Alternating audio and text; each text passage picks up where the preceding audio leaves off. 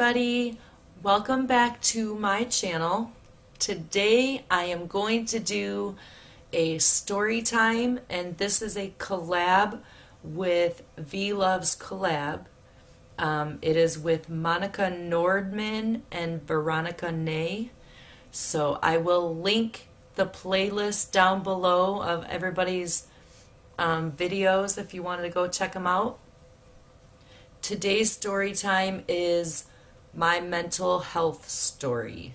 So I don't really have too much of a story.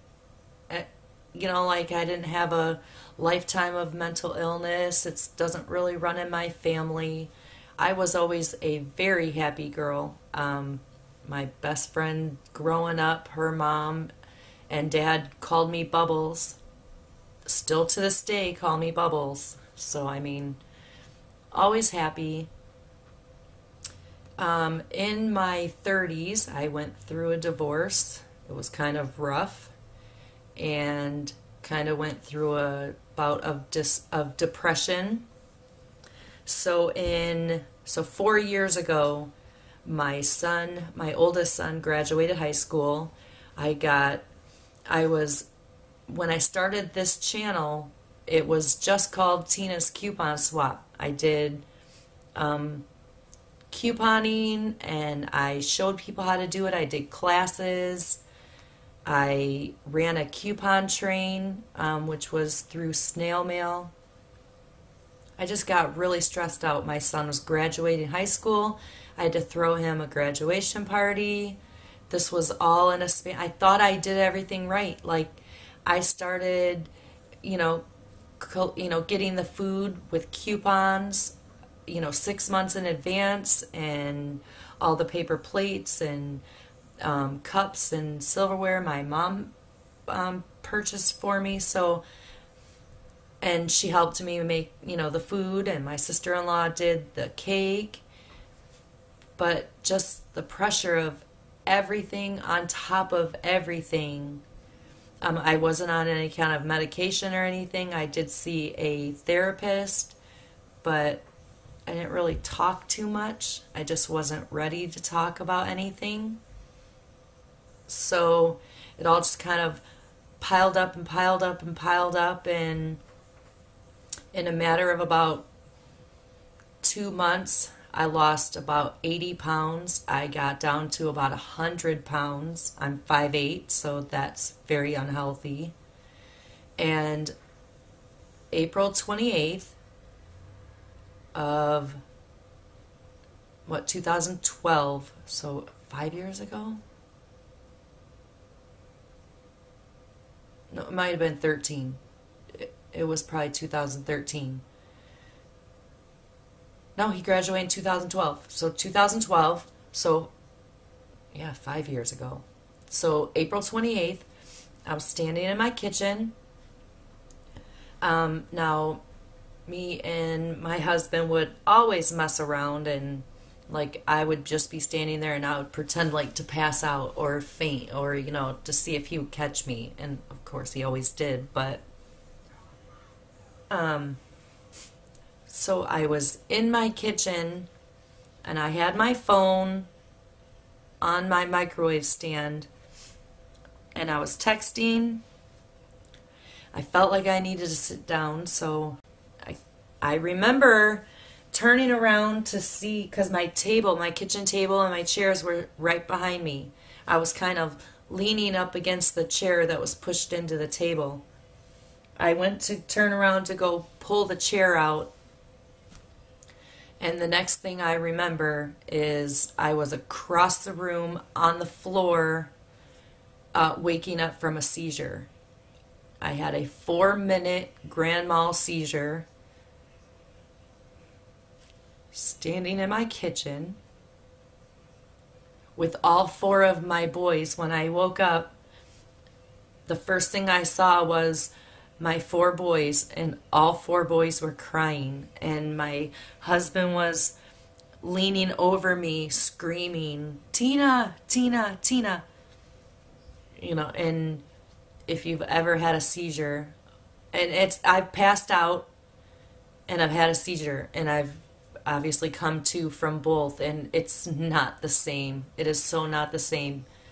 When you pass out, you kind of pass out and come to, and you're normal. When you come to from a seizure, you absolutely have no idea, especially the first time. I had never had one. I've never had anything like that before.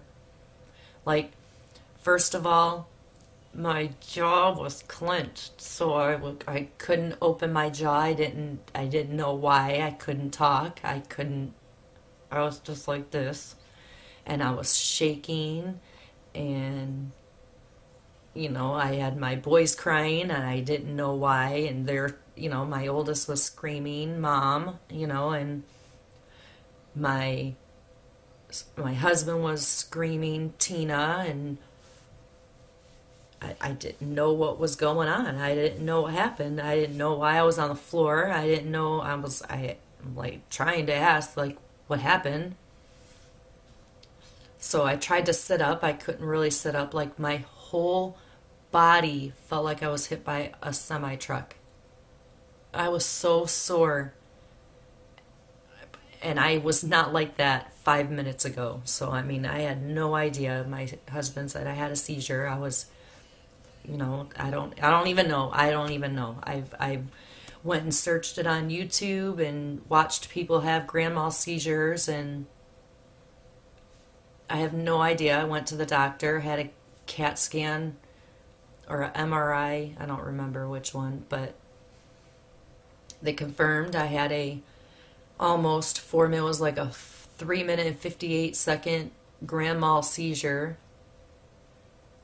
And they don't really know why. They just kind of contributed it to stress. I haven't never had another one.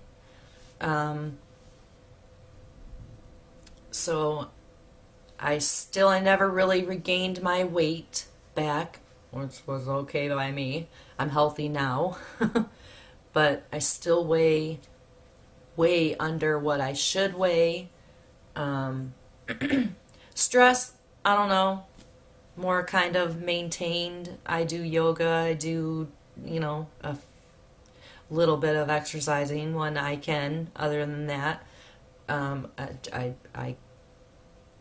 a mom, so I mean, I am constantly on the move. But it's one of the questions I get a lot. People think that, like, fat shaming is, horrible, which it is. I mean, but people out there, they skinny shame too, and it hurts just as bad. And it's something that I really can't help. I've been this way my whole life. So if you ever see somebody that's really skinny and you can see their bones, don't tell them to go eat a cheeseburger. It does not help with their mental status. Because, like, none of my clothes fit. I have really long legs, which has been a problem my whole life. Either my pants fit around my waist and they're too short, or I get them too long and always have to wear a belt. And then they look stupid because they got that little flap in the front because you got them so tight,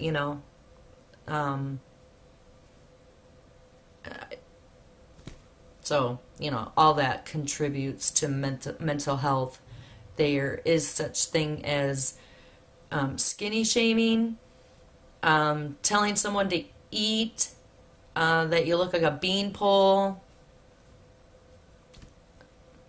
That's not nice. Don't do that. All right, well, there's kind of my mental health status. About the only really mental health issue that I've really dealt with besides depression, and that really was just trying to deal with my divorce and everything that I went through. So I don't know, stress is a killer. I believe is like on the top 3. I think stress, especially in women, is a killer. So try to deal with your things. Don't let everything pile up. If you get stressed out, say no. That was my problem. I didn't know how to say no. I said yes to everything. So I've learned to say no. I've learned to know my body. When I feel like I'm getting stressed or tired, I stop. I don't ever want to go through or put my family through what I went through ever, because it was the scariest thing ever. And if you've never seen anybody have a seizure, there's tons of people on YouTube that have recorded themselves having a seizure. Go watch it. It's scary. All right, well, my advice, don't let everything stress you out. Don't let anything stress you out. If something's stressing you out, get rid of it. Put it down at the bottom of the list. Like, don't think about it. Just deal with it. That's my only advice. If you like it, give me a thumbs up. You guys have a wonderful day. Subscribe if you're not, and check out some of my reviews if you want. Alright, you guys have a wonderful day, and I will see you on my next review. Bye!